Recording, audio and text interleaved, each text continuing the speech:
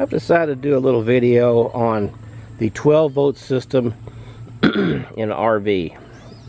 Now, this one is specific to a GeoPro, but it pretty much applies to almost every other RV out there. So basically what I'm going to tell you is what the 12-volt system operates on most of these RVs and campers. Now, because of the people that want to go boondocking or to a harvest host or somewhere where there's no hookups, the RV industry has tried to make everything as much as they can 12 volt. So I want to get into the details of all the things that run off of 12 volt and how to make things easier if you're just wanting to do that and not run off 110, and basically how the systems work. So I'm going to start on the outside here. And in my case, I have 2 batteries, which is a good deal. GeoPro has a 2 battery setup, and they also have a solar panel that trickle charges the system. So if you have something like that, it's even better.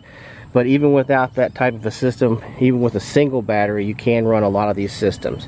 So starting out here on front, this is run by the 12-volt system, the power jack, if you've got one of those. That's the first thing up. Any of these lights on the outside usually are run by a 12-volt system. This one here is designed so you can kind of hook up in the dark. So that's pretty much on the outside, run down the wall here. One way you can check to see if what's running on 12 volt is just don't plug it in and go inside and make sure your battery disconnect is on, so you can find out what runs off the 12 volt. But like I said, this is pretty standard throughout the industry. Most of these components are pretty standard on almost any kind of RV out there. One thing that's almost always run by the 12-volt system is if you have a powered awning system. This is run by the 12-volt system. It brings it out and brings it back in. Going inside, pretty much all your lighting inside is run by a 12-volt system. I'll turn that one on there. In my particular setup, all my little puck lights that are in the top are LEDs, and you can turn them on as needed. But all those lights that are inside your camper, unless they're plugged directly into a 110 socket, they are running off the 12-volt system. Okay, you might think the gas furnace is running just strictly off the gas, but it in fact does take a 12 volt. It has a blower motor that runs the 12 volt, and it runs off the 12 volt. So in most cases that is actually run off the 12 volt setup. So you'll still need a battery charged up to run that blower on that heating system. You'll also have an igniter on that's usually run by a battery of some type. What you also have is some other things that are built into the camper that are run off your 12-volt system. I already showed you the retract and extend of the awning, but your interior lights, I've got a porch light and an awning light, which is an LED strip that runs down outside of here. That is also run off the 110 system. You'll also have test lights a lot of times. In my case, I've got a battery test, fresh water, black water, and gray water. And those are all run off your 12-volt system. And you'll also have a water pump. If you have a water pump in your camper, it's run off the 12-volt system. So you can use that anytime you're out and you don't have to be plugged in. Now you'll notice on here it has water heater, electric, gas and electric. The electric, of course, that's run off of when you have shore power, so that doesn't run off your 12-volt system. Now your water heater, if you have one, the igniter on that will actually be electrically run, but once it's lit, it runs off of gas if you're running it off your gas system. Now sometimes you'll have to check these plugs out, but sometimes your camper manufacturer, they put USB ports on like this here, And this one is run off the 110. Of course, the way you check that is plug it in when you don't have the camper plugged in. And if you've got your battery disconnect on, you will actually be able to check that out and make sure it works on your phone or whatever you want to try it on. This particular unit does have an inverter. This inverter will run off the batteries and it will power up some of the 110 sockets in the camper. So you can run that inverter off those batteries, but it runs out really fast. So it's something that you only need for a little while, and then you want to kick that off because it's going to run your battery down in a hurry. Okay, a couple of things I want to show you here. If you know you're going to be boondocking or you're not going to be plugged in and you have something like a CPAP, you can order these hookups from your CPAP manufacturer. They're pretty expensive, but you can plug this in. But you must have a jack. I've had to add a few jacks to mine. You have a jack here for runs into the 12 volt. So it's that normal cigarette lighter type setup. I've actually got some USBs I've actually added to it as well. Now you'll notice that I have the same setup for the 110, but again I have to have the camper plugged into 110 outlets and shore power in order to run this setup. Also, something you want to look at is you want to purchase lights. I've got these lights here that have a battery in them. It needs to be charged off a USB. So you just charge them whenever we know we're going on a big trip. We'll charge them up a couple hours, and then we just shut it down, and those we don't have to worry about anything being plugged in. Again, you also can get these fans. These run off a USB. As long as that USB is run off of your 12 volt system, it's a good setup for being off grid. Okay, working into the kitchen section. This fan, I believe, works, most of the RVs work the same way. This is set up on the 12 volt. You have a fan that runs off the 12 volt and a light that runs off the 12 volt. So again, that can be used whether you're on grid or off grid. Okay, obviously your microwave will not work on 12 volt system. So you can see the little light on, open it up, no light inside of there, so it doesn't work. Now your refrigerator, depends on what you have. I only have a two-way refrigerator which runs off of 110 or gas.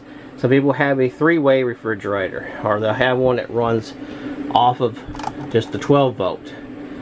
Now these get a little more complicated because there's several different types of refrigerators. There's some that have a compressor unit in them, and sometimes that's desirable to have that compressor unit. It'll get cooler faster. But these gas-fired ones, they get colder a lot. Takes a lot longer, but they're very efficient. So again, these can run. This will run on the propane, but it won't run off the 12 volt system. And while we're here, we'll look at this air conditioner. And again, that does not work on a 12 volt system. Fan or nothing will work on that. Okay, working around on our entertainment system. This has a small stereo system in here, AM, FM. It'll run, I think it'll run Bluetooth. This is all run off a 12 volt system. So again, don't have to be hooked up on grid.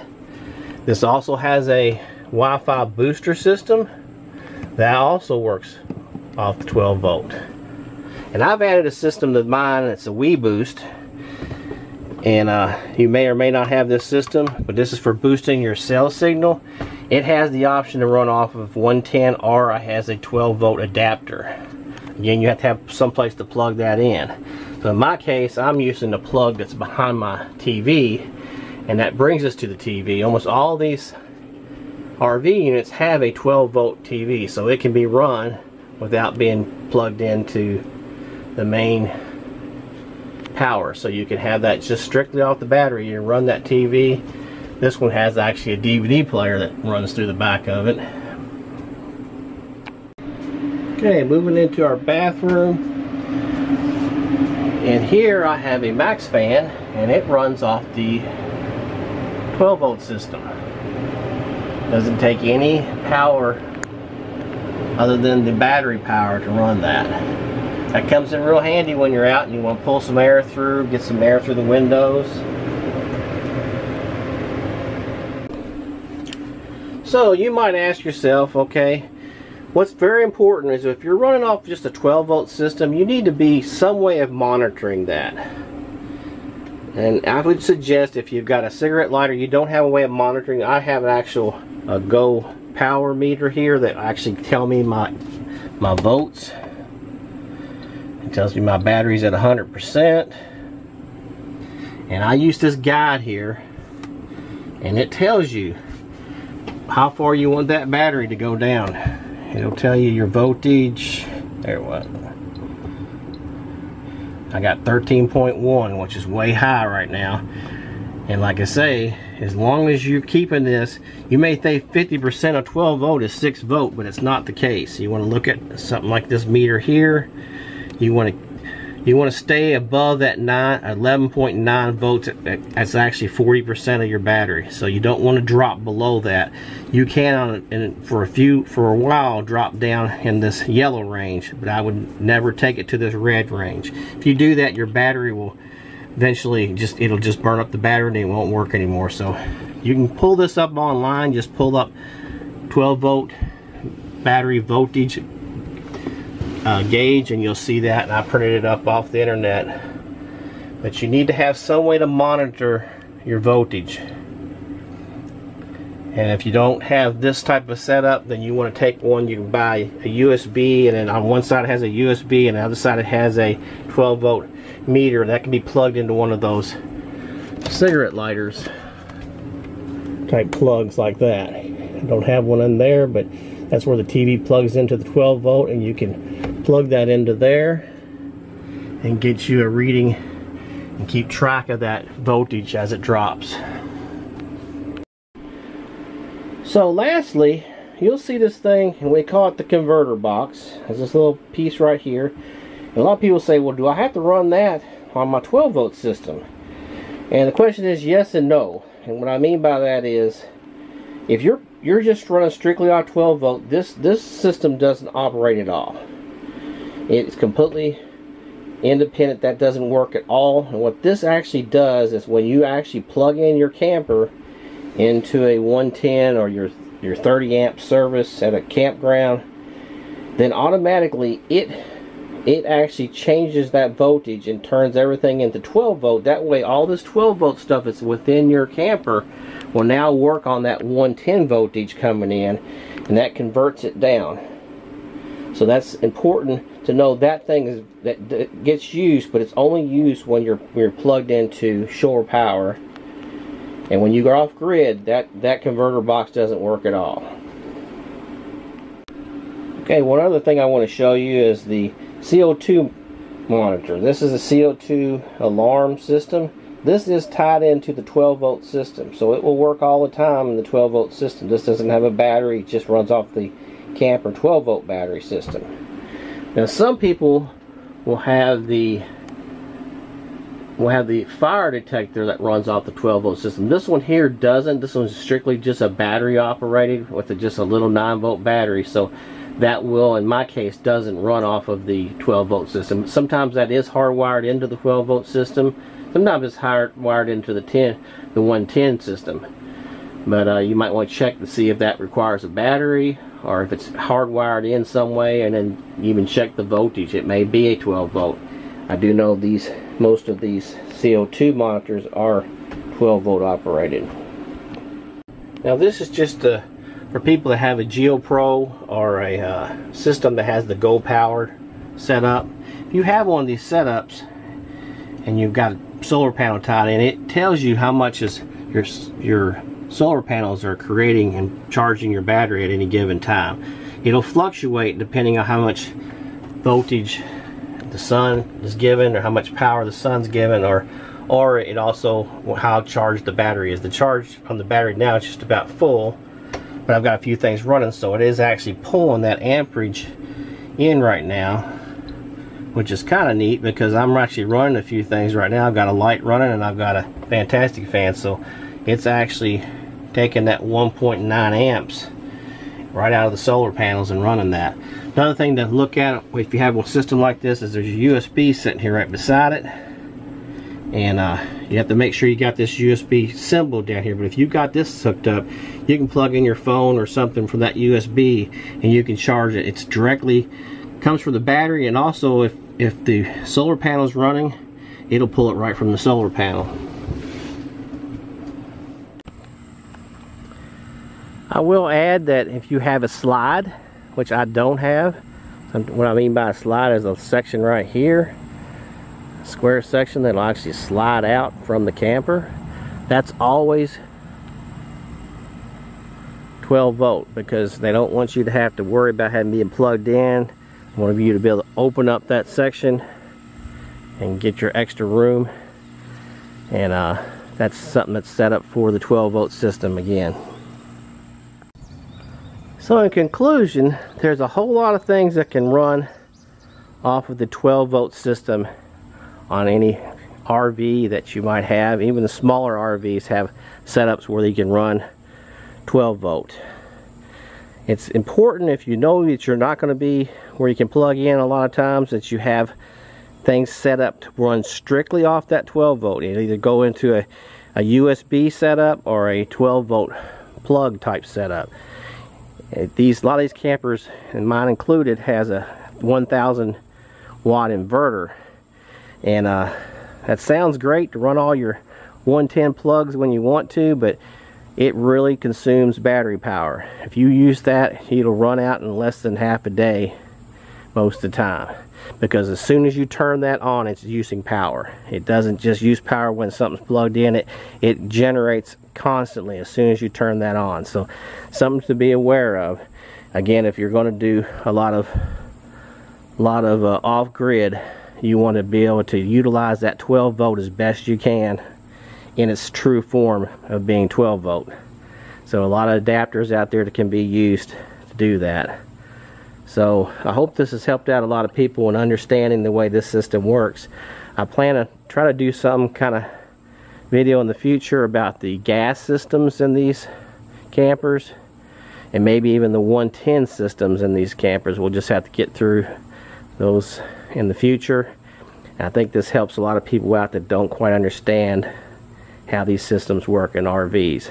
So I hope this has helped people out. If it's helped you out, or it's something else you'd like to ask, please put it in the comments, and we'll see you again on one of our next videos.